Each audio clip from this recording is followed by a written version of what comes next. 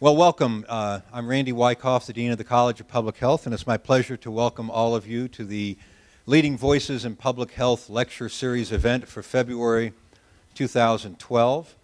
It's a real honor to have all of you here, and especially to introduce our keynote speaker this evening.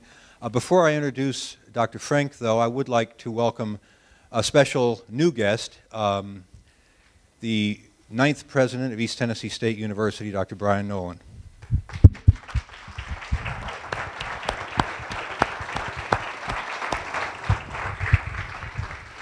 We hope that this is the first of many Leading Voices events that you can attend. Since 2006, since we began this series, we've had 28 Leading Voices events. This is the 29th. And I think I can honestly say that we have never had a speaker whose accomplishments in the field of public health are as impressive as our speaker this evening. Dr. Julio Frenk has a long career. I can only highlight a few issues. He created the National Institute of Public Health in Mexico, which is the premier school of public health, and became the first CEF-accredited school outside of the United States. He then became Minister of Health of Mexico, a position that he held for 6 years, starting a national health insurance plan. Imagine that.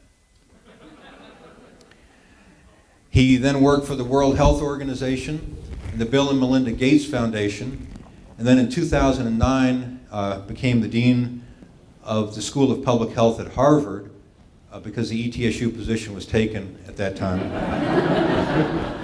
But truly, reflecting on the breadth of his career, it's really a remarkable accomplishment, and it's no surprise that when an international commission was put together to look at how we transform health professional education, not just for public health, not just for medicine, not just for nursing, but for all of the professions, and how do we do it not just domestically but internationally, the person they asked to co-chair that commission is our speaker this evening. So please join me in welcoming a true leading voice in public health, Dr. Julio Frenk.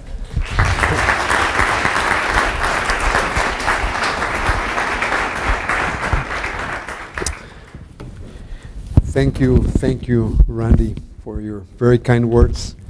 It really is my great honor to be here tonight. I'm very honored to have President Nolan here today and Vice President Bishop. I really thank you very much for attending the lecture and having all of you here. It's really a great opportunity for me to get not just to visit your campus, but understand more of the fantastic work that you are carrying out. And with Randy, we've been talking about future collaborations between our schools.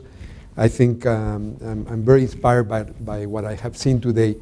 And in fact, I've seen a lot of things that we proposed in that report. So it's really exhilarating to see how you're moving forward. And what I want to do tonight is exactly reflect with you about the future of the education of health professionals. I did have the honor of co-chairing this commission. That's the name of the commission, Education of Health Professionals for the 21st Century. It was about a year and a half of intensive work. And we came up with a number of ideas that I'd like to share with you. There are a few copies of the report, both at the back and at the front.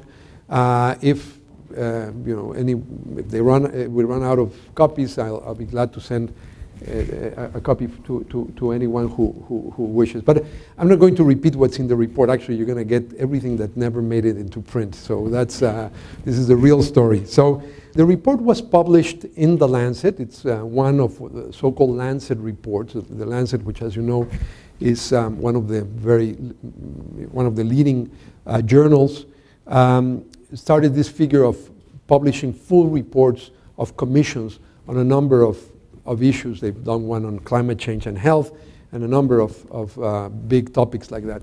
And we were lucky that this was a Lancet report, so it actually got published in the main body of the journal, and that has given it a lot of wide dissemination. Because it's a 30,000 word report and it's hard to read in Lancet print, we actually did a book version, which is the one we have here, but it's exactly the same text.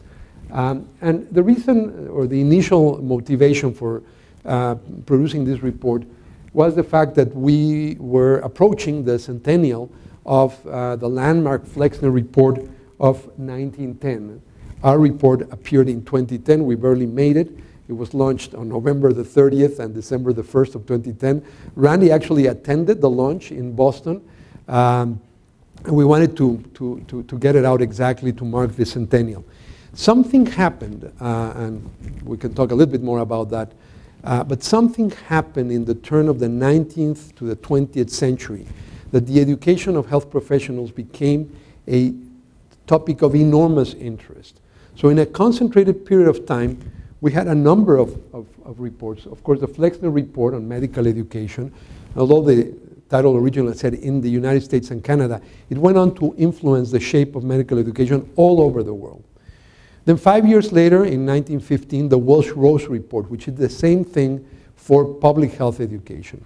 And then in 1922, the Goldmark report on nursing education. And then a few years later, there was a similar report for dental education. So there was this flurry of interest on the education of health professionals. So to mark the centennial, we assembled this commission. There were 20 commissioners. I had the honor of co-chairing it. My co-chair was Dr. Lincoln Chen, president of the China Medical Board, itself a foundation that was founded in 1914 to promote the Flexnerian model in China. And it created the Peking Union Medical College, the first example of Flexnerian model of medical education outside of the United States and Canada. We also got funding from the Gates Foundation and the Rockefeller Foundation. We had, in addition to the 20 commissioners, a number of advisors, and most interestingly, we had a group of young commissioners, both students and recent graduates, which provide a lot of very interesting input. We commissioned papers, did consultations, did a little bit of research, and we ended up with this report, which did have, as Randy was mentioning, a global outlook. Its recommendations are not exclusive to any country or group of countries. We believe that some of the analysis applies both to rich and poor countries alike, because we do live in a very interconnected world. It is multi-professional, and I'll tell you a little bit more about that.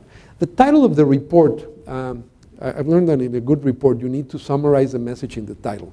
So the title is Health Professionals for a New Century. The idea is, 100 years have gone by, we're facing a new century. But the subtitle, I think, contains the three key words that are essential, and they are in this yellowish color. These are not meant exactly to replicate your own colors of your sport teams, but they come close enough. So transforming, that's the first key word. It's about transformation. Education to strengthen health systems. A systems approach is the second key word in an interdependent world. The idea that we are really, and education highlights the level of interdependence. So what's new of this commission, it really had a global outlook. It focuses on all health professions, not just one. There were several reports published during 2010, but they were mostly referring either to one country or to one profession, typically medicine. It did focus on post-secondary education. There had been a lot of reports on the education of community health workers, which is a very important topic, and I'll come back to that. But we thought it was also important to talk about the leadership, the top of the pyramid in many countries. We, I think, propose an integrative framework and then a number of specific recommendations. What I'd like to do today is really just give you a very brief summary, and actually I will talk about some things that are not in the report. Basically to look at what motivated, what happened in this 100 years since the Flexner report. Then share with you the framework, give you really just a couple of the main findings of the report, and then focus more on the recommendations, and then tell you a little bit, bring you up to date with what has happened, because a year has gone by since the report was launched, and a lot has happened, including in my own school at the Harvard School of Public Health, which I think opens up very interesting possibilities for collaboration. So let me start with just a little bit of why we did this. The 100 years that have passed since the Flexner Report are not just any 100 years. These are the 100 years with the most deep, intense change in health affairs in the history of humankind. These are the 100 years that totally change the face of health affairs in the whole world. Just we don't have time to go into all the dimensions of that change, but just to use our summary indicator for summarizing the health of population, which is life expectancy at birth. You know, for most of human history, it was fairly constant at relatively low levels. Of course, this is a simplification because for most of human history, this was characterized by peaks of mortality. So you had, you know, a more or less low level around 24 years of life expectancy.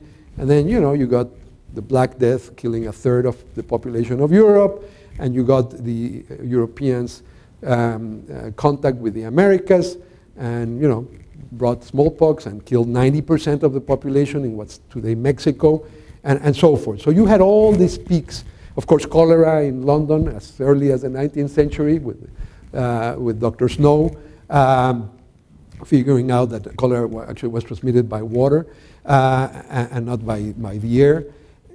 Until very recently, this was the story, a low level with epidemic peaks that killed just massively. And then, and that's how we arrived to the beginning of the 20th century with a life expectancy for the world of around 30 years. And then something happened. And by 1984, that life expectancy had more than doubled to 65 years of age. So it means then, you know, in 8 decades, humankind as a whole experienced a larger gain in life expectancy than in all its previously accumulated history. And so, you know, the question has been why? I mean, what drove this spectacular increase in life expectancy, which reflects a very sharp decline in mortality? And there's been basically one leading explanation has been, well, this was just about, you know, general improvement in living conditions. This coincided with the Industrial Revolution, and, you know, just countries got richer, and if you're wealthier, you can, you know, have better food, have better housing, have better schooling for kids.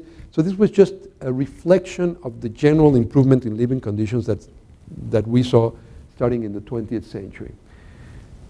And that is actually true. This graph comes from the classical work by Sam Preston that shows that indeed, if you chart income per capita, a summary measure of the wealth or the level of development of a country, against our summary measure of health life expectancy, each of these dots is a country. And you do see that indeed, as countries get richer, their life expectancy improves. But what's remarkable about this finding is the fact that for every decade of the 20th century, this relationship shifted upwards. Meaning that in each decade, for the same level of income per capita, we got more health. And so, you know, here at $5,000, here's where we were in 1900. By 1930, we were up here, we were up here, we were up here. And obviously, this shift upwards cannot be explained by increases in wealth. What accounts for that shift upwards? That shift upwards is the role of knowledge in improving health. Another way of looking at it is just to compare the United States with the country of Chile. It turns out, just by chance, that Chile in 1990 had exactly the same income per capita that in constant dollars. This is all constant dollars, right? In 1990, it had exactly the same income per capita that the United States had in 1900. But with the same income per capita, Chilean women in 1990 had a life expectancy of 79 years, whereas American women had a life expectancy of 49 years for the same income per capita. And this jump of 30 years of life expectancy at birth for the same income, that's the effect of knowledge. Now, how does knowledge improve health? Well, there's three basic mechanisms. The first one, the better known one, is that knowledge gets translated into technologies, right? Better vaccines, better drugs, better diagnostic methods, and then that improves health. And that's the way we tend to think of what happened in the 20th century. We got, until about the middle of the 20th century, the armamentarium of it, your average physician or nurse was very limited indeed, and you had more chances of being harmed than getting well if you dared to visit a doctor. So yeah, technology is a big part of that explanation. But in addition, knowledge gets internalized by people who then use it to shape their behavior in key domains of everyday life. The way we bring our children up, the food we eat, our sexual behavior, all of that gets shaped by knowledge. People wash their hands, personal hygiene, because of evidence about the role of microbes in transmitting disease. People stop smoking because of the evidence that tobacco kills. So knowledge not only gets translated into technologies, it's also internalized and helps us shape our understanding of the world and empowers us with good evidence to shape our own lives. And then finally, knowledge translated into evidence guides policy making, which hopefully is based on scientifically derived evidence. So that's the way knowledge improves health, through those three mechanisms: through technology, through empowering people to shape their own lives, and through informing health policy. The reason I'm saying all of this is, because the whole rationale for this commission and this report, the reason this is an important topic, it's not because this was a group of health professionals self-declaring that we are the most important people on earth and we got to be really very focused on how we educate the next generations of ourselves. It's because health professionals are actually the vehicles, the vectors through which knowledge becomes translated into health improvement. And frankly, I think that going from 30 years of life expectancy to upwards of 70, where most countries in the world are today, is a pretty important thing for humankind. And it's been health professionals that account for that fraction. About 2/3 of the health improvement during the 20th century is due to advances in knowledge. And it's health professionals that literally embody that knowledge through their education. And then they're the ones who drive the discoveries that lead to better technologies. They're the ones who interact with the population and educate the public and transmit the necessary elements. And very often it's health professionals who occupy the policy positions and who are making decisions about programs and policies that are based on knowledge. So that's the motivation. This was not just any century. It was a century of greatest advance in health in human history. And the driver for that was knowledge. And professionals happen to be the vectors through which knowledge improves health. The other thing that happened in this 100 years is that until the 20th century, caring for health was delegated to relatively undifferentiated social institutions like the family or religious institutions. I mean, really the hospital was not a place where you went to get cured until the 20th century. The hospital was mostly a place of shelter, typically for very poor, destitute people, where they went to die. A hospital was a place you went to die, not where you went to get cured. There's still a lot of people die in hospitals, but by and large, the meaning of the hospital has changed. We barely had health professionals. We didn't have anything we could really call a health system. And one of the most profound social transformations of the health system is how we developed all of these specialized institutions whose only job in life is to actually take care of health.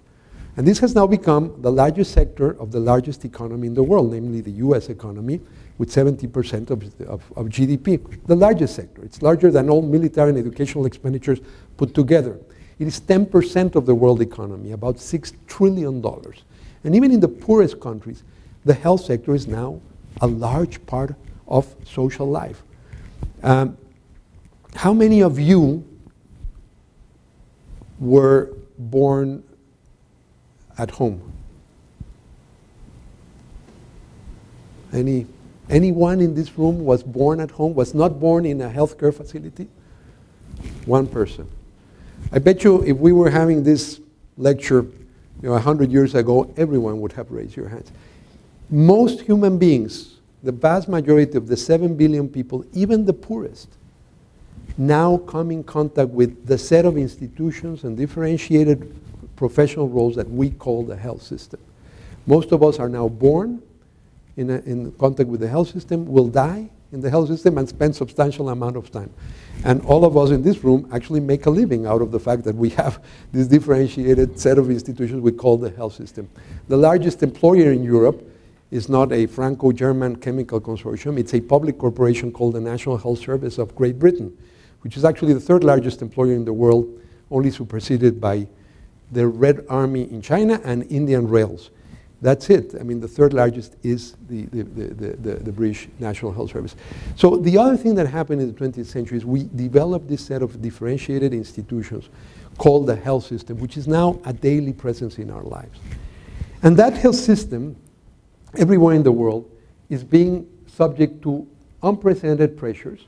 First of all, a phenomenally fast demographic transition with aging of people, and an epidemiologic transition. The whole profile, this decline in mortality that drove the increase in life expectancy didn't occur randomly. It basically meant a fundamental shift from acute infectious diseases as the main cause of death to chronic diseases, where now as the experience of illness has stopped being just a succession of acute episodes from which one either recovers or dies, to become a condition of living. People live with AIDS, people live with cancer, a condition that's very often stigmatized.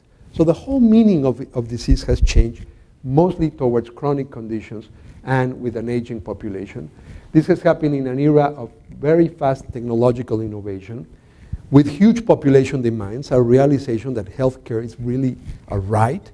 So that right is being demanded for access to these technological innovations. And of course, a huge level of professional differentiation. The fact that today we have literally many, many categories of health professions. So that's why we thought it was important to actually say, well, after 100 years of the landmark reports, how do we think about the education of this very important set of actors called the health professionals in the 21st century? And to answer that question, we developed an integrative framework. I'm just going to show 2 slides. That's a very important part of the report, and anyone who's interested, you can read about that. But let me just show 2 slides. The first one shows one of the 3 keywords, the way we adopted a systems approach. And the idea here is try to understand the connection, the relationship between the health system and the education system. Part of those 2 systems, at the core of those 2 systems is a population. The population is not external to the health system. The population is central, nor is it external to the education system. Because remember, when it comes to health and education, people are not just consumers or our clients. They're actually co-producers, both of health and of education. So we are all part of the health system.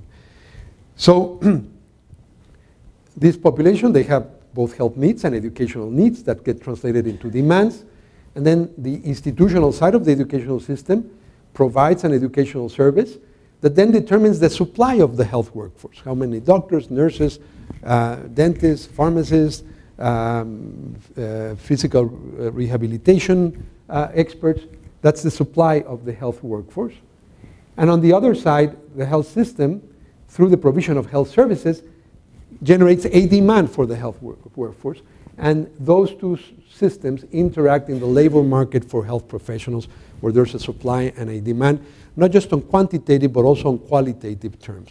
Of course, academic health centers are very interesting entities because they are part of both systems, right? They are usually part of the health system, they provide care, and they are very much part of the education system. So academic health centers are actually straddling these 2 systems. But the main idea in this framework was to try to take the systemic approach, which you will see in a moment. It's very important for the kind of recommendations that the Commission issued. Now, if we zoom in to the education system, we try to propose a comprehensive view Looking at the structure, the institutions where education happens, the process, the instructional design, and then the outcomes. And this is important because a lot of the reports that appeared during 2010 and some previous one have tended to focus on the instructional side of education. The curriculum, what's the curriculum like, what we call here the 4 C's, the criteria for admission, the competencies, the channels, which are the methods and techniques for instruction, and those typically define the curriculum, and then the career pathways. But if you go back to Flexner, actually Flexner certainly had a lot to say about instructional design, but what was very original is that the Flexner report also dealt with the question of institutional design. It not just answered the question, what should be taught and how should we teach it, that's the instructional side, but it also said, where should we teach it? And Flexner, came out with very important recommendations. Medical schools should be part of universities. Bear in mind, in 1910, most medical schools were proprietary, freestanding institutions completely disconnected from universities. So Flexner said, no, they should be part of universities. They should be organized by departments. They should have a relationship with a hospital, etc. They made a number of statements about the institutional design. So this report followed in that tradition and said, yeah, we should also look at the institutions where this instruction gets carried out, the structures. The difference now is that most of the Flexner report talked about the organizational level. But there's also a systemic level. We need to look at the entire education system, of which any one organization, like let's say your university, is one, but it's part of a larger system. And then in the 21st century, we need to think about institutional design at the global level. And I'll talk a little bit more about the possibility, especially of creating networks and partnerships across the world. So this was the main framework, trying to look at the institutions, then the instructional design with this life cycle all the way from the criteria for admission to the career pathways. And then we propose 2 outcomes, which we call interdependence in education. That's the outcome that derives from the institutional design, and transformative learning from the instructional design. I'll explain what these 2 words mean in a minute. But let me first, before getting too far into the definitions, just give you, again, just a very brief summary of some of the major findings. First of all, we did find some systemic failures. Again, this is not about any one country. Some of these things apply to some countries and not to others. This is, really the general picture for the world as a whole. But we found a number of systemic failures, like a mismatch of competencies to needs, to population needs, very weak teamwork. We don't prepare people for teamwork. Still, major examples of gender stratification. Not just the classical nursing medicine divide, but within professions, a number of stratifications along gender. And obviously, some countries have come a long way, but in others, you basically have a huge gender imbalance when it comes to positions of responsibility. Still a lot of predominance of hospital settings for education over primary care settings. Major labor market imbalances around the world. I mean, literally countries where you find communities without doctors in the countryside and doctors without jobs in the cities. Really absurd situations like that are still quite prevalent. And then weak leadership that looks at the entire health system. Those were like, at a very aggregate, qualitative level, some of the findings.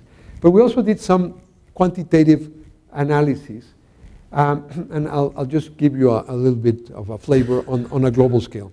Not surprisingly, there's huge disparities globally on the availability of medical schools. This is an indicator of the density of medical schools around the world, the number of schools per 10 million. And obviously, there's huge variations with very large parts of the world where there are very, very few medical schools. Same thing, schools of public health, very, very major disparities around the world in the availability of these resources. Actually, this is my favorite finding, and in fact, this graph here on this side actually was the cover of the Lancet that week when the report was published. And it shows a huge mismatch between the distribution of the burden of disease globally and the distribution of health professionals. These are resized maps, and it shows, as you might expect, that when you quantify the burden of disease, Africa is, of course, hypertrophic Africa here, with most of the burden of disease concentrated here. And yet, this is where very, very few of the doctors, nurses, and other health professionals are located. There's actually, even in the 21st century, huge amount of countries where there's 0 medical schools. 31 countries with 0 medical schools, and then 44 where there's 1 medical school. And then in contrast, you have a few countries with a lot of medical schools. In fact, 4 countries in the world concentrate around 70% of the medical schools. And those are China, you might expect that, India, Brazil, and the US. Those 4 countries concentrate about 70% of medical schools in the world. So great disparity in resources. I don't expect you to read this, just to show you that we actually did a very painstaking job, because there's no really centralized sources of data on the number of schools, the number of graduates, the workforce, doctors, nurses, midwives, and by regions of the world. But let me just highlight one finding that I really didn't expect. We teamed up with the World Bank to do what I think is the first analysis of financing for health professional education in the world. And I was frankly shocked when we discovered, because this had not been published, that the entire expenditure for all of health professional education in the world is less than 2% of total health expenditures in the world. I said a while ago that for the world as a whole, the health industry is about 10% of the world economy. Around this is now updated to about $6 trillion. Only 100 billion is spent in the education of every health professional in every country in the world. And although 100 billion might sound like a lot of money, it's less than 2%. I've spent about 25 years studying health systems. That's my area within public health. And suddenly it hit me why country after country we find dysfunctional health systems. There's no other industry in the world that spends so little as a proportion of its total financial turnover in the education of the leaders that are going to actually drive and determine, in the case of health, how the other 98% is spent. We only spend 2%. In the US, because health is so big, it's even worse as a proportion. We spend almost 14 billion, and here it's 0.5% that's spent in health professional education. And I was greatly gratified, since I'm married to an economist, so I have nothing against economists, but I've learned to check twice. So we actually demanded 2 approaches to these estimates, and I was very relieved to find that they basically converged in the ballpark figure of about 2% being spent on health professional education. Obviously, as you can imagine, huge disparities. I mean, in Africa, very little being spent, and obviously in Europe and North America, much, much higher amounts. But this is one problem that I think the analysis discovered. In the US, if you compare, it really is, this is just medical and nursing education, 15.6 billion, which compares poorly with other very good things, like the NIH budget is about twice, and then some things that are not so good, like over-the-counter drugs and all kinds of other practices, some of which are valuable, not all of them are. So really, this is very, very small compared to other areas of expenditure in the United States. The final finding I wanted to share with you is we actually did a systematic literature review, because a lot has been published in 100 years about the education of health professionals. And I was a little bit disappointed to find that in public health we have published very little about our own the education. Most of the papers are about medical education, nursing with about 3/4, nursing education with about 1/4, and public health education. We really haven't spent a lot doing research about educational innovation and then publishing about that. So what do we do with this? What are the main recommendations of the report? And again, I'll be very, I'll just give you a general summary of that. First of all, we're very, very keenly aware that, as we just saw, this has been a topic of great discussion. You know, there's been a lot of very valuable innovation. So we actually talk about 3 generations of reform. The first generation happened around the turn of the 19th to the 20th century. And basically, on the instructional design side, the basic innovation was that it brought science into the curriculum. On the institutional side, I already said, it made health professional education part of the university. So we call this the science-based generation of reforms. Then around the 1970s, we had a second generation where we moved to problem-based learning, and we started thinking not just about universities, but academic centers. And I think we're now at the threshold of a third generation of reforms, which I would call systems-based.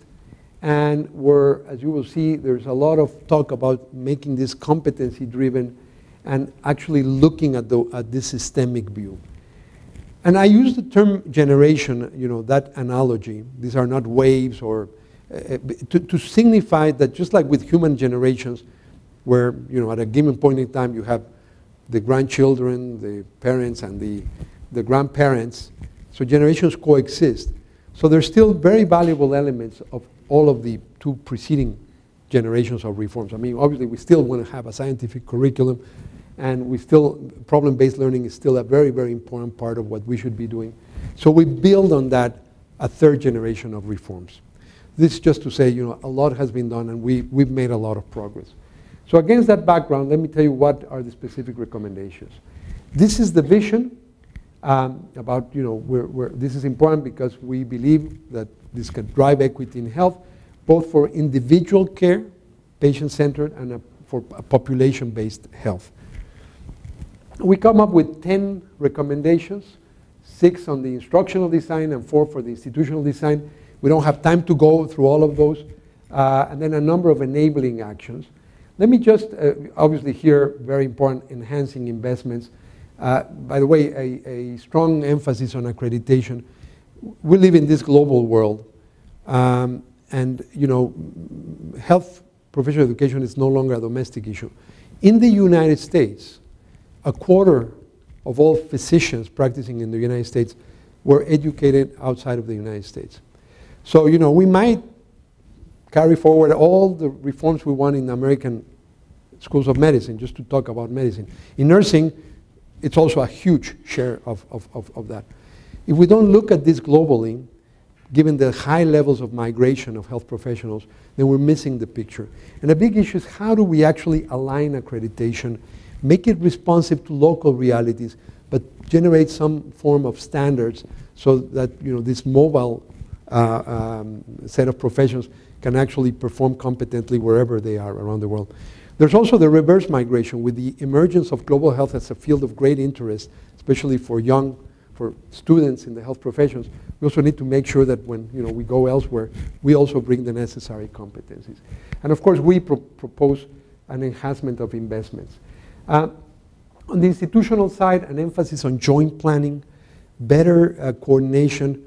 I mean, you find countries where, as I was saying, there's a total disconnect between the requirements of the health system and what universities are producing. And that doesn't mean a subservient role for universities. Part of the role of universities is to be innovative and think out of the box. But there has to be some level of coordination so that we align the requirements of the health system and the needs of the population and what the educational system does. We talk a lot about global networks as well. We think that the 194 countries that are members of the UN, each of them is going by itself going to be able to produce its full complement of all health professionals. That's not going to happen. So, we live in a world where the tools that have brought interconnection and interdependence can be mobilized also to build consortia and networks. And that also applies domestically, where you have huge regional variations in the US and many other countries. we're building consortia of educational institutions is one of the recommendations. But let me focus, so we don't have time, but maybe in the Q&A we can talk more about some of these ideas. But let me focus on just a few of the instructional recommendations because I think they're particularly, let me start with the idea of competency-driven. This is, of course, not a new idea. We've been talking about competency-driven education for quite a while. But this is very important. I mean, we reaffirm the need for competency-driven. I mean, what happens is that in most universities, the traditional model starts with the curriculum. Our point of departure is a curriculum which typically reflects the interest of the faculty and the way they themselves were taught. You know, universities are a very powerful mechanism for reproducing social customs. And that's our starting point, and we derive some educational objectives, and this is what we assess. Were those objectives met? Competency-based education turns this model on its head. And the starting point is not the curriculum, that's actually the last point. Starting point is an assessment of the health needs of populations and individuals and the requirements of the health system. And based on what the needs of people are and what the health system requires to satisfy the needs, then we define specific competencies not as intermediate educational objectives, but actually as the outcomes of the educational process. And this is what we assess. And then this then drives the design of the curriculum. So it's a very, more than a buzzword, because I've seen many competencies that really are the good old educational objectives just with a new label. Competency-based education really turns this on its head and makes the curriculum the last stage in the design rather than the beginning. And the report goes into quite a bit of detail, and we commissioned some background papers on this, and you can read all of that. The second recommendation that I wanted to focus is one where you have made a lot of progress, and it's the idea of interprofessional education. Again, not a new idea. Most of the reports that have been published recently have emphasized interprofessional education. And the need for interprofessional education is, to me, quite clear. It comes again from starting by assessing the needs of the health system. Because healthcare and public health have become so complex, teamwork is a need. It's a reality of the way we now work in the actual settings in the health system. And yet, the traditional dominant model, students come in with a common pre-secondary high school education, and then they're rapidly channeled into their silos. And somehow, we expect that by some miracle, when they go out to work in the real world, they'll be able to work as a team. But why would they? I mean, everything we've taught them is that you are in medical school, you're in nursing school, you're in rehab, you're in public health, etc., and you don't talk to each other. Why would we expect them to then perform adequately as a team? So interprofessional education actually designs a set of core competencies that all professionals have to share. By the way, I'm only listing these three because for budgetary reasons we could only do the quantitative analysis for the three, but I think this applies to every health profession. I mean, we could list pharmacy and rehab and every other one. I know you have 5 schools here. So we start with core competencies, and one of which is to actually develop the competencies for working as a team. It's not trivial. It's not just holding hands and saying we're going to work as a team. There's a whole set of, there's a shared ethical framework. There are issues of communication, of how to actually integrate, how to divide work while keeping a common sense of mission. And today I met with the committee on interprofessional that Vice President Bishop has put together, and I was very impressed. I actually think that you are way ahead of where I have seen most of the conversation in other schools that I have talked about. So please persevere on that, because this could be very important. Everyone is very interested in this question of interprofessional education. Our contribution in the report was, first of all, to endorse this idea. We do make the point that we've made most progress in interprofessional education for those health professionals that are involved in direct patient care, and that we need to build into that teamwork idea the public health component, both the public health specialists that work on community health, including outbreak control and measurement of health, but also the healthcare managers that are such a central part in an increasingly organized frame.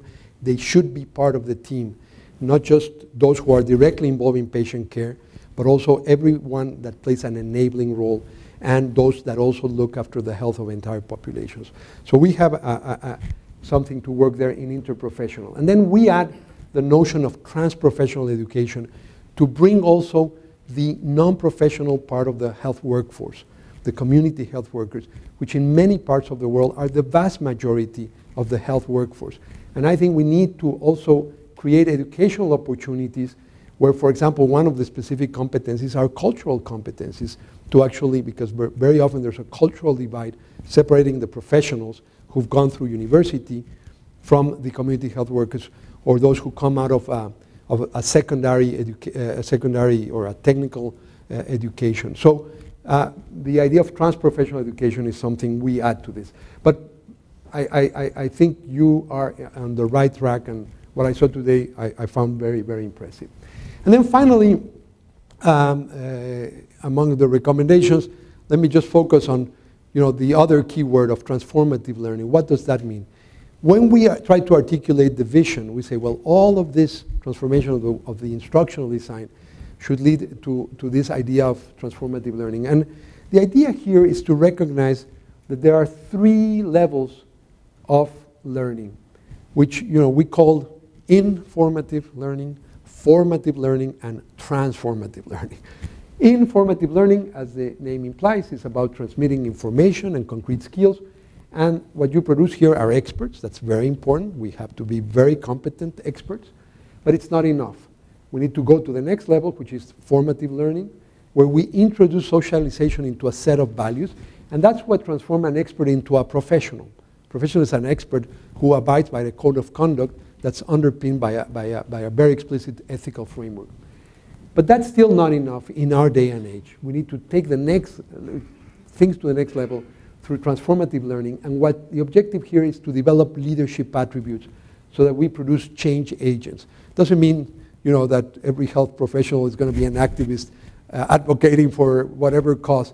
It means that we all should be now develop the leadership skills so that we can contribute to transforming our own conditions of practice. And we're not just being very good professionals, but a critical of the way we work, but actually that we have the capacity to understand and lead change in our own organizations or at whatever level, in our own communities, at whatever level we are operating. Let me end with telling you what's happened in one slide and then tell you a little bit of what we're doing at Harvard. The report generated a huge amount of interest, so that after that launch in Boston that Randy attended, there's been 20 worldwide launches all over the world. There's 6 translations there now. We have done nothing. The commission disbanded after they published its report. These have all been local groups, and the Lancet made the text available for no charge. So it's been translated into Chinese, and the Chinese have created a commission like this for their own, so that's going to have a huge implication into Vietnamese, into French, Spanish, Arabic, and German, so a huge global impact. There's been several initiatives nationally. In the USA, the Institute of Medicine has created a forum, so that's going to follow up on a lot of the ideas. The Inter-Academy Medical Panel is also doing this, and then there's a consortium of universities on global health. And then I'll tell you a little bit what we're doing in this one university. But there's been national initiatives in these countries and then regional networks. This is networks in Africa, which is a very exciting development around PEPFAR. It's being funded by the US government. It's called the Medical Education Partnership Initiative and the Nursing Education Partnership Initiative, partnering with African schools. And then there's an Asian network already. So a lot of follow-up around the world. I thought that, having co-chaired this, which I started doing before I became dean, once I became dean, I thought I better practice what I preach or I would lose all credibility. So we've been working on looking at what are the implications of the report at Harvard, and Ian Lapp, who's here with me today, I recruited him from Columbia to actually lead our own process. Harvard will turn 100 years. Our School of Public Health is celebrating its centennial next year. We were founded in 1913. So we've created this process called Roadmap to 2013. And the main idea is to transform our own educational strategy. And we have deep roots. Milton Rosenau, who wrote one of the most influential textbooks, all of those of you, which is 99% of you, are too young to remember this, but Rosenau actually was one of the towering figures.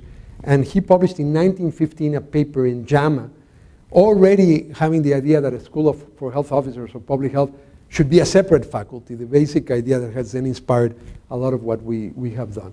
And then my predecessor, Harvey Feimer, who's now the president of the Institute of Medicine, also in '94, published a very important paper in the Public Health Reviews, and he said something that I think continues to be true. You know, we still have to fulfill certain expectations that are fundamental to our mission. So inspired by this legacy, we've embarked in a very ambitious project, basically, but being quite specific, organizing triads, because Ian says that groups of 3 have been shown to work the best. So we have these triads of faculty members around 6 topics. 2 of them on professional practice. We're trying to rethink our master's degree, and then we're moving to designing a new Doctor of Public Health. Then, you know, those who want to pursue research careers. What should a research doctorate be? You know, I'm impressed. And then there's something very specific to Harvard, which is an issue around the PhD, which is probably not relevant. But the idea of the research doctorate, at a time when most advances in science are happening at the intersection of traditional disciplines, and when, you know, to quote my colleague, the Dean of the School of Engineering, we need to be educating what she calls T-shaped individuals. People who have the depth of knowledge, this is the vertical side, but who have the capacity to talk across disciplines. And most doctoral programs don't do that. We do I-shaped individuals, very deep in one topic. But today, you know, most research, not just in the biological sciences, in the social sciences, is happening at the intersection. How do we get that mix right? And then the idea of flexible learning, both through continuing and executive education, but then, you know, our students are having more and more plastic careers. They move from one setting to another, from one place to another. How do we create really lifelong learning opportunities? And how do we think of the university in the 21st century, not in, you know, the usual tubular form, like a tube that has an entrance, you know, that's called admission, and then you come out the other side as a graduate. It becomes a lifelong with multiple entries during your entire life. But that requires flexibility. And how do we think of the university in this era where knowledge is, you know, ubiquitous? How do you do that? And then a number of issues for the more traditional approaches, in addition to this, coming from insights about how do people learn, and the whole idea of experiential learning, immersive field experience, and you know, which is where we were talking with Randy earlier about the enormous opportunities to think of, you know, consortia of schools, because we operate, you know, we're an urban school with a lot of urban poverty. You are a semi-urban, but mostly located in Appalachia. I've been taught that it's pronounced differently here than out there. So you know, I think lots when it comes to our understanding now that it's experience through practice that should drive a lot of the learning. And then obviously mobilizing the fantastic tools that globalization has put at our hands to build them into, you know, particularly the telecommunications revolution, not to replace the classroom experience, but actually to enrich it through mechanisms like telepresence and, you know, really global classrooms. And then, you know, we've asked some interesting questions. You know, if we had to start from zero, how would we design a school? It's a good thought exercise. It would be very different from what we have. It's not that we're going to blow up what we have, but it's a good thought experiment. What is the evidence we need? We should enrich that literature, which is so poor, And I was encouraging the interprofessional committee that I met with today to please document the very innovative ideas you're going to put in place through the pilot study and disseminate them, because we really need to learn from what you're doing. What partnerships, like the one we're talking about, what's the role of e-learning, the idea of modularity, how do we, to building flexible approaches, and how do we measure success, and what is quality when it comes to higher education. So let me close, coming back to where I started. I said at the beginning, knowledge has been the big driver of health improvement. There's a circle of knowledge that involves its production through new research produces new knowledge. It's reproduction. That's what we do with education. Because good education doesn't just transmit knowledge. It recreates it in the minds of the next generation. We then need to translate knowledge. To me, this is a core part of the university. It's not a peripheral. It's not an extension. Translating knowledge so that it can be used by people and by practitioners and by policymakers, the 3 Ps, is a central part of the university. And then when that knowledge is translated, it leads to action, it gets implemented, and then we close the circle because we study the effects of human action. What happened when we actually carried out this program and we're back into producing new knowledge? We health professionals are important because we're involved at every part of this circle of knowledge. We do most of the research, we educate the next generations, we are the translators, we talk to people, we are the practitioners, we are the policymakers, we implement that knowledge, and then we close the circle. So I will leave you with a phrase that I really like. It's actually the phrase with which we close the report, which comes from a recent book by Louis Menand. This is a Harvard professor who's also a staff writer in the New Yorker, so he writes very beautifully. And this is what he wrote. The pursuit, production, dissemination, application, and preservation of knowledge are the central activities of a civilization. Knowledge is social memory, a connection to the past, and it is social hope, an investment in the future. The ability to create knowledge and put it to use is the adaptive characteristic of humans. It is how we reproduce ourselves as social beings and how we change. And this is, I love this phrase, how we keep our feet on the ground and our heads in the clouds. And I think this is what universities are all about. It's about dreaming, keeping our heads in the clouds, but making sure we keep our feet firmly grounded on reality. And that's how we keep making the world a better place. Thank you very much for your attention, and I'm open to any questions or comments.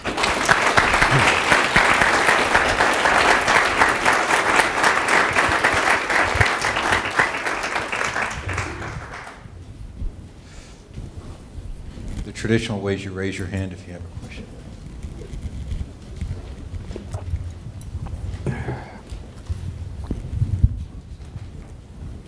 Hello, my name is David. Thank you for speaking. You showed the Rosenau quote, which suggested that public health as a formal discipline from the start recognized that it needed this transdisciplinary approach. Right.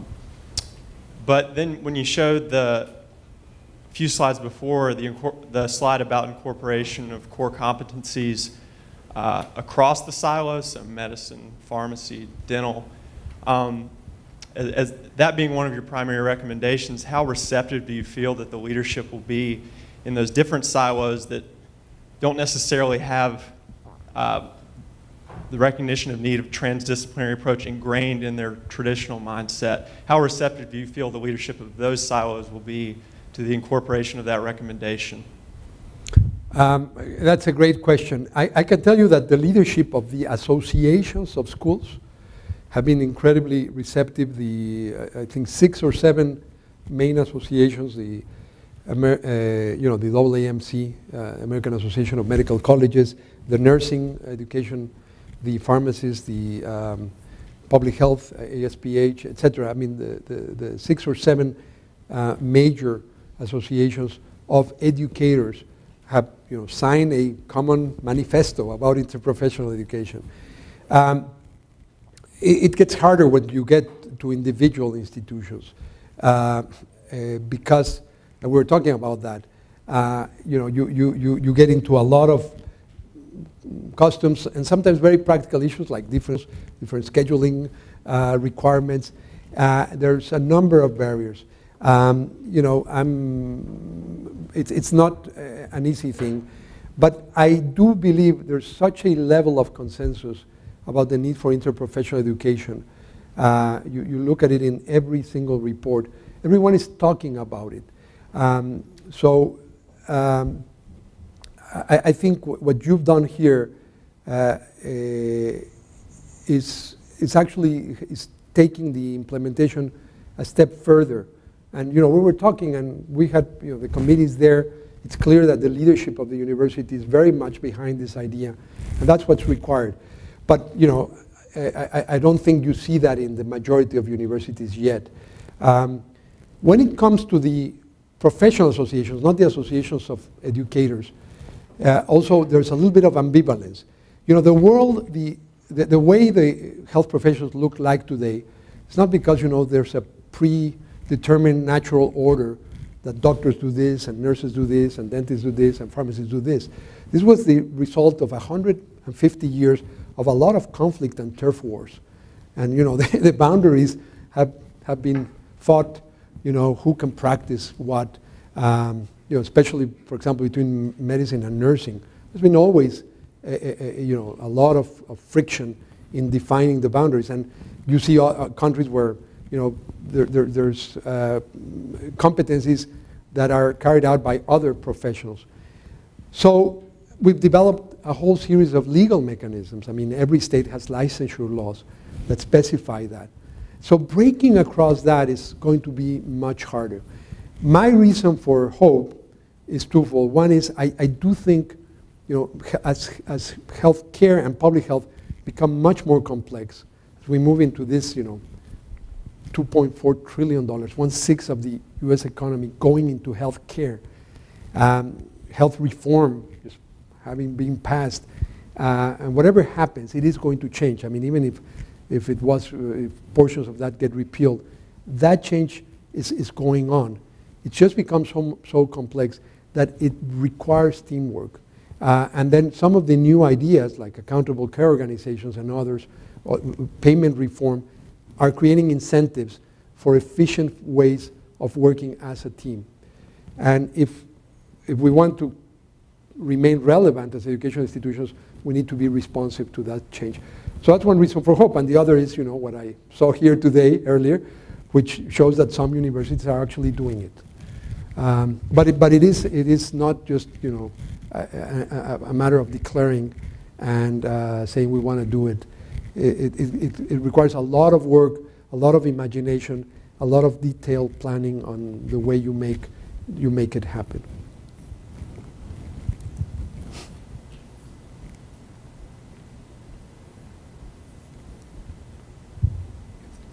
Students don't ask questions, we will call on them. Just kidding. I just wanted to speak for the college the communications course we've had with pharmacy, psychology, nursing, and medicine has been one of the most rewarding classes we've had so far in our curriculum. And I'm very proud that we have that as a component of our medical education here.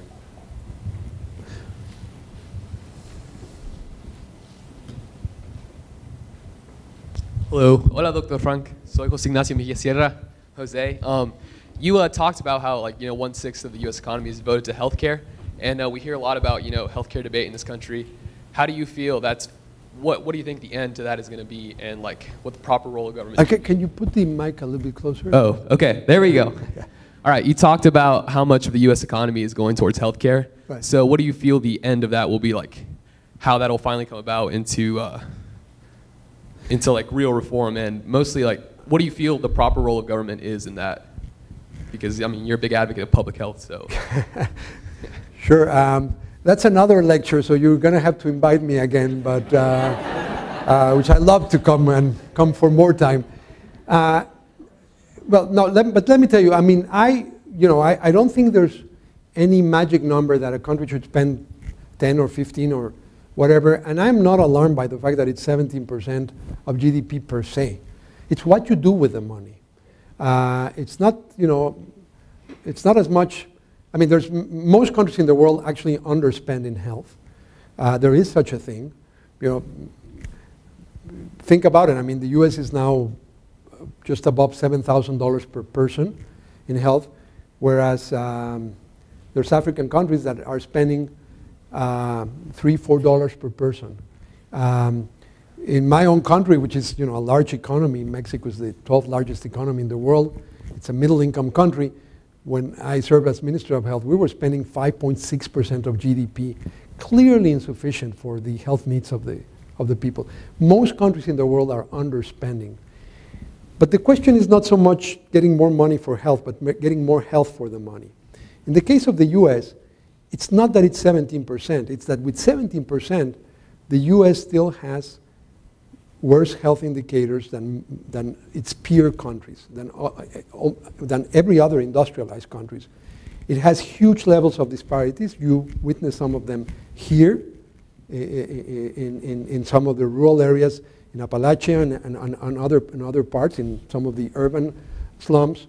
It has, you know, low immunization rates among certain population groups. So, and then the big topic to me in the US has been, I mean, there's been two topics. The fact that there were 40 million uninsured people, that, you know, will get corrected, and that's the part of the reform that actually cannot be repealed because that process is already in motion. And that's great. I mean, the US was the only industrialized country without universal health insurance. But the second part, which is as important, is to try to reduce the huge variations that you see within the United States in performance of different health systems. The US has within the US some of the most efficient health systems in the world, really delivering incredible value for money. And we also have here some of the most inefficient health systems. I don't know if you read this piece in the New Yorker by Atul Gawande, who's a faculty member in my school, comparing two neighboring counties in Texas, practically identical from any demographic point of view. And one has the highest billing to Medicare per capita in the entire country, and the other has one of the lowest billings to Medicare. And when you look at it, it's because, you know, the way doctors and nurses practice in one place is very different from another, and some, you know, truly overprescribe and extend stay in hospitals and carry out a lot of tests that really don't add value. You know, this is what we need to correct in schools. This is why we need interprofessional education, to correct the worst performers. And one of the things we need to do is, you know, are the graduates that go to the high performance ones. You know, one example was the Cleveland Clinic, which has, you know, spectacular levels. Okay, are they different? Is there a self-selection here? How do we educate our health professionals to be on the high performance and not the low performance end? And that to me is the key question. Those are the two key issues for the US. The first one is it's going to be corrected with a series of measures that the Affordable Care Act has put in place. And, you know, in a few years, the US will join, you know, the ranks of most other countries, advanced countries in the world. By the way, this is a global problem. It's not the US. As we speak, China is carrying out the largest health reform in the world. They have exactly the same problem as the US. Huge amount of people uninsured because access to insurance was tied to, it's a benefit of employment. So China had the same problem. The only small difference is that the US had 40 million uninsured and China has 600 million. But other than that, you know, it's a very similar problem, even though these are two very different countries. In Mexico, we had exactly the same problem.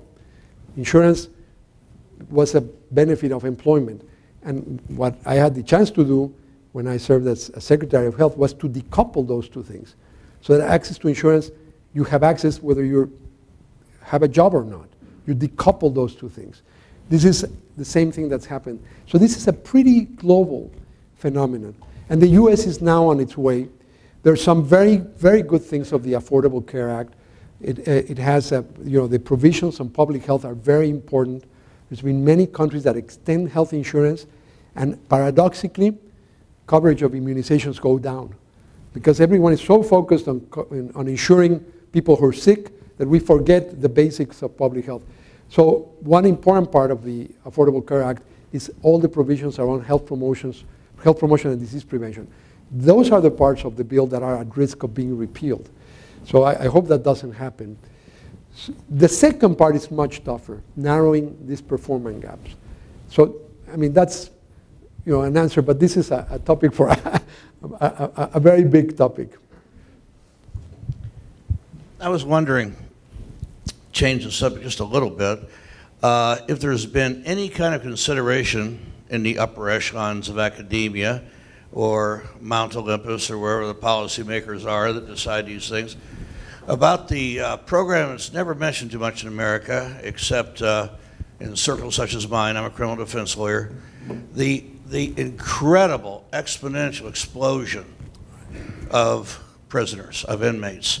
And of course, since Ronald Reagan and minimum mandatory sentences, we have we're going to be pushing 3 million people in prison, and I don't know what the percentage is, but so many of them are becoming old men who are going to require very expensive health care. Nothing I've heard of anybody planning for this. This is going to be the most incredible, all of a sudden everybody waking up, what happened? It's a serpent, like Benjamin Franklin said about slavery when our country was formed, that's lying there. And has there been anything, any kind of mention as to what to do about this that's already here? You know, from Reagan in the 80s and these minimum mandatory sentencing guidelines, we already are starting to see this. So my question is, this is a public policy, I guess. Is there anything being talked about concerning this? Thank you. I thought when you said that you were a criminal lawyer, we were going to talk about suing health professionals. But I'm glad to see that that was not where you. No, because obviously a big part of the driver of healthcare costs is also the way that conflicts between doctors and patients are handled here, as opposed to other countries that have developed other mechanisms that are less prone to judicial solutions to issues that emerge in the provider-patient relationship. But on the topic you touch on, it's a very important topic. There is such a subfield, if you want, of prison health. People who actually specialize on the health needs of prison inmates or institutionalized populations in general, but particularly prison inmates. It's obviously, it's a very complex topic, and you know much more about it than me. But first of all, these are typically high-risk populations for a number of health problems, like drug abuse or substance abuse more generally. Many of them have violent behaviors. We, of course, spend a lot of time in the court system making that very delicate call as to whether a criminal act was an act of insanity, which then makes it a health issue, or whether it was a deliberate criminal act, and then it makes a matter for the criminal justice system. So there's a lot of people who spend their lives thinking about this. But when it comes to the inmate population, however you resolve those other issues, then of course, how do you provide care for a population that's captive like that, and as you say, that's aging? What are the procedures that work the best? And that's you said changing topics, but let me bring it back to the main topic of this report. It's a perfect example of how you have a big part of the health system, because the health care that's provided in prisons to prison inmates is a part of the larger health system. There's a very clear requirement there. And unless we create those mechanisms where certain requirements of the health system get reflected in the educational programs, then we're not going to be producing the experts that can address those problems. So it actually illustrates one of the fundamental ideas and one of their recommendations, which is to actually develop mechanisms where a need like that, which you detect because that's your area of expertise, but that probably a lot of deans like myself may be unaware of, how do we create the mechanism so that the competencies we're building and the type of people we're educating can meet some of those requirements? Now, there is that specialty. I'm sure that we're not producing enough for the sort of problem that's looming. And so you illustrate this need for some mechanism for joint planning where, you know, as I said, it's not that universities become subservient to the needs of the health system. We got to be critical and innovative, but we got to be talking to those who live the problems of the health system to understand what exactly is it that we need to do in the educational system. I know there are a couple more questions, but I think at this point we should end it. And Dr. Frenk, I'm sure will be willing to stay around for a couple of individual questions, if you don't mind. Before you go, though, as with any good situation, we do have some parting gifts for you. Okay. First of all, we have a selection of local memorabilia, including your very own Encyclopedia of Appalachia. Appalachia. The Encyclopedia of Appalachia is a much smaller version and less reliable. And Ian, we also have some gifts for you as well. You got the Appalachia because it's much thinner. And then, Julio, thinking of all the awards and accomplishments you had in your life, we thought we'd try to top them with the title of Honorary Professor in the College of Public Health at East Tennessee State University, located in Central Appalachia. Thank you. Thank you very much. Thank you. Thank you very much. Thank you. Thank you very much. Just some closing comments. If you want CME credit, please fill out the appropriate paperwork. The next Leading Voices event will be on March 15th. It'll be a panel of all living former commissioners of health for the state of Tennessee. It'll be in the Culp Center, and then we'll have another event on April 5th about rethinking food. So thank you all very much, and Julio, thank you again.